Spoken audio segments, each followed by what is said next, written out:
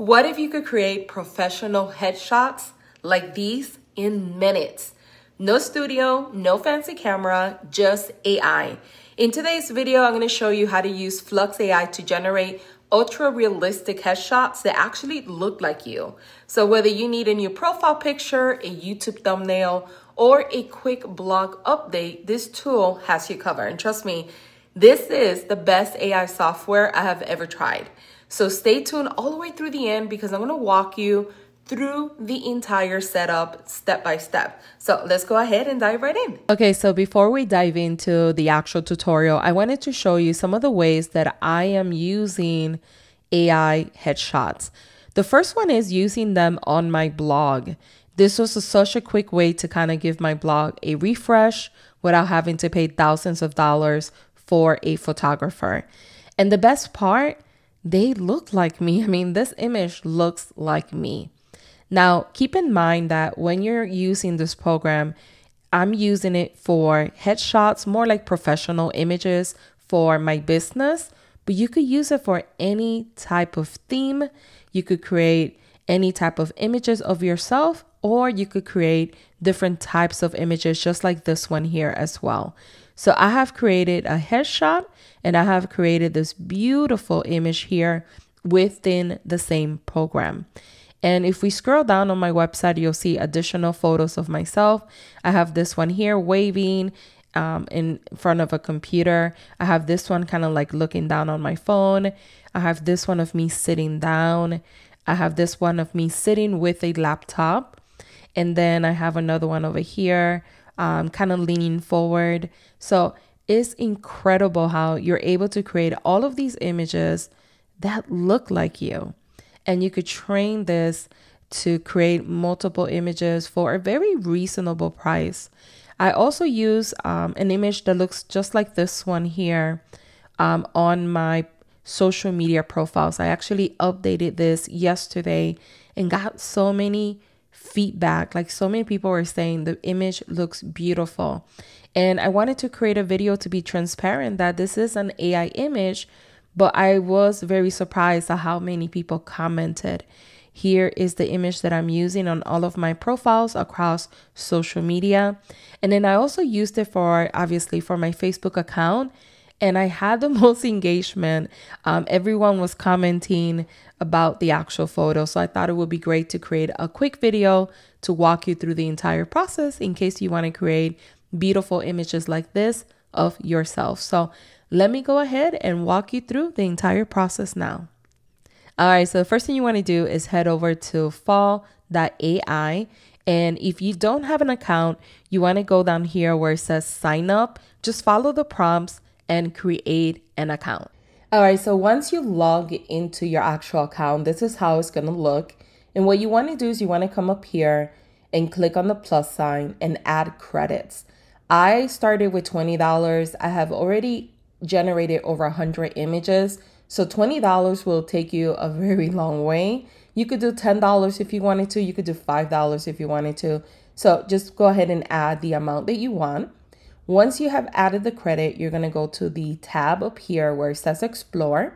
And from here, you're going to go down and you're going to select text to image. From here, you're going to go down to this one here, Flux DEV. And from here, you're going to click on training because we're trying to train this AI to create realistic headshots. So we're going to click on training and we're going to go to the second one for portraits.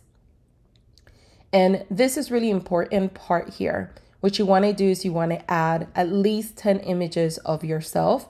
My recommendation is to do images that you have not added filters. They're natural. They look like you right now.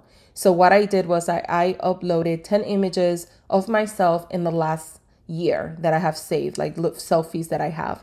Let me show you my images so you can have an idea. You also have to make sure you name your file correctly in order for this to work. So these are the images that I chose. These are just regular images of myself, as you can see. I did some full body shots here so you could have an idea of how I actually am. Just regular images of myself. Some I have light makeup, some I have no makeup. Some I have my mouth closed. Some I have my hair pulled back completely like this one here or down. So I just did 10 images. And when you upload your images, make sure that you name your files like this: a_photo_of_, and then your name. And you want to make sure that your name is one word. So Nancy Badillo is one word, there's no space. Now, when you add your photos to a folder, you can select all of them, right click, click on rename. And then right here, what you want to do is add a photo of Nancy. So a_photo_of_Nancy Badillo. And then you would just click on rename. It will still have those numbers at the end. That's fine. You could leave that there and you are set to go. Now, my recommendation is to save that folder as a zip file. It will be a lot quicker to upload them, or you could do individually if you want to. But once you do that and you upload your photos, click on start. And from there, you want to take a look at this little progress bar right here. It's going to say in queue, and then it's going to say in progress. It can take up to 30 minutes for the photos to be in the back end, for AI to start training itself with your photos. So you might just want to upload this and go do some things and then come back and check. But this is where you will go this is what you need to check to make sure everything has been completed. All right, so once it has completed, you'll see this right here. It says completed. Go ahead and click on Run Interface.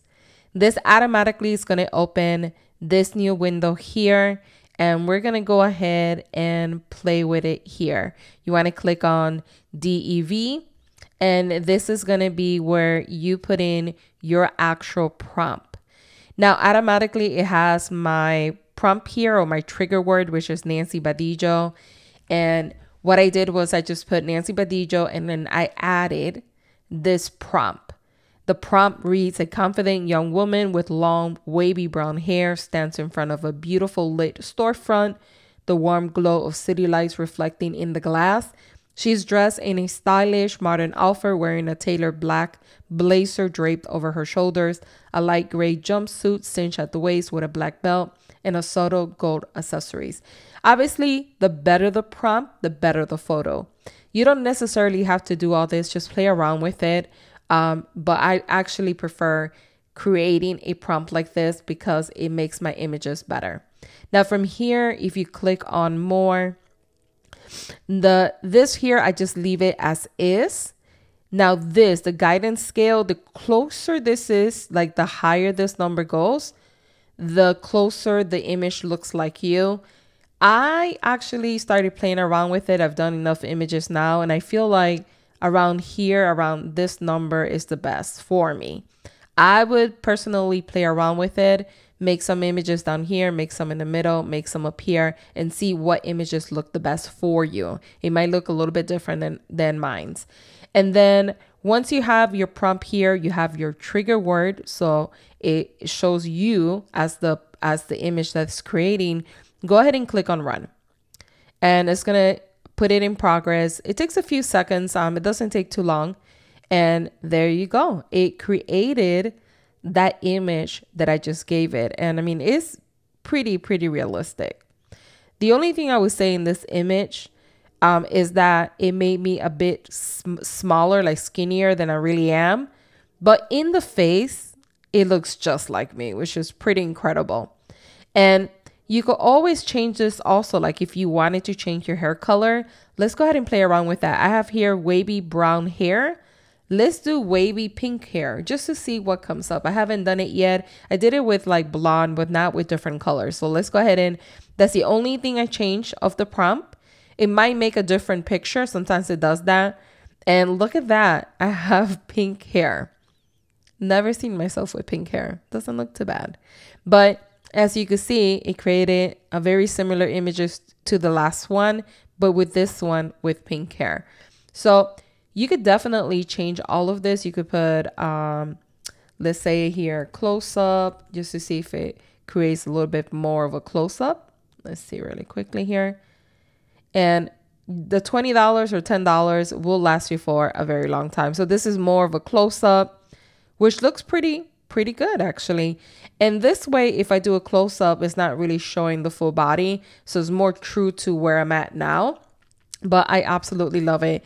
And then once you have your images here, you could just click on download, and then this will automatically download to your computer, and you're able to go ahead and use it. As you can see, it is so realistic. I mean, it is pretty good.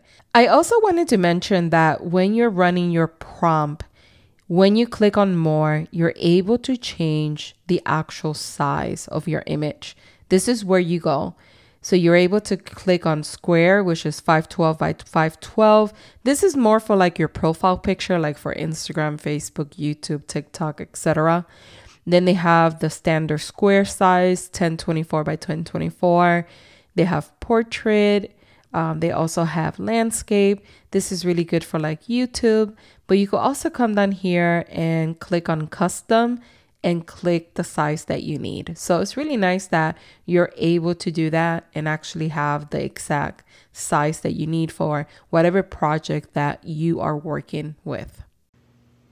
And there you have it. Now you know how to create stunning, realistic headshots using Flux AI.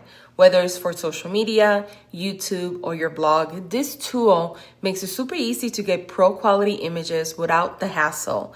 If you found this helpful, don't forget to hit that like button, subscribe for more AI and content creation tips, and let me know in the comments, are you planning to try this out? Thanks for watching, and I will see you in the next one.